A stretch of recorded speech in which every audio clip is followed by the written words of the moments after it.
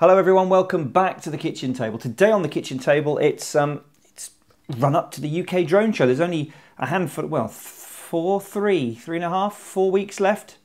4 weeks left until the show at the NEC. So today I've had lots of people saying, oh, who's going to be exhibiting? Is it worth going? Today I've just managed to get a sneaky peek at the floor plan.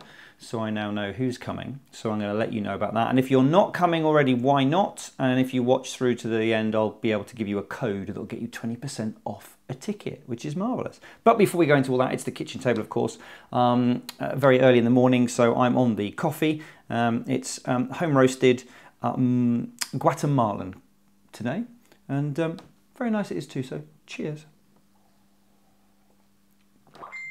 Oh, right.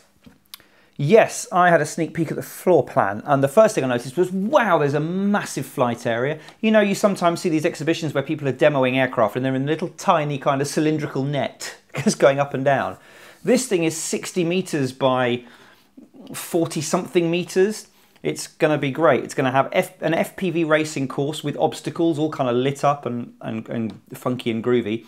But also that space is going to be sort of being able to be used for flight demonstrations. So rather than seeing things go up and down, you might be able to see some things go forwards and backwards.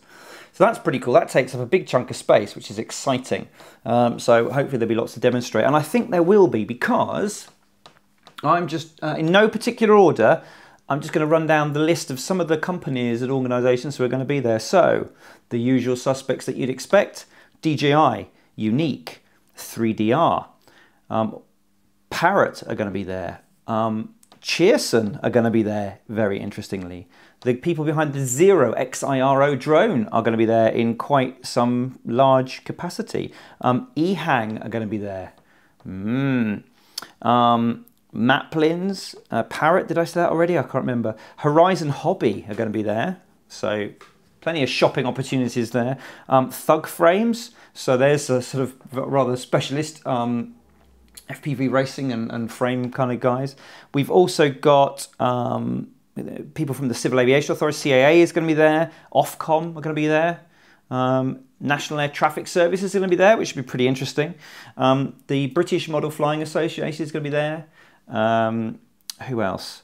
Oh, loads of the training organisations. If you are thinking about turning this, your hobby, into a business, there's going to be Resource Group, Ruster, UAV Academy, and more. There's also, it's interesting, isn't it, what's happening? I mean, Panasonic are going to be there in a large capacity. Some household names, and also I noticed a couple of names that I've recognised. Hiscox, they're like a household kind of national insurance company. I wonder what they're doing there. A new drone insurance product, perhaps? And loads of more specialist dealers. Horizon FPV antennas are going to be there, so you can go and see Will, and maybe he'll be making antennas as you speak. He looks like he's going to be there.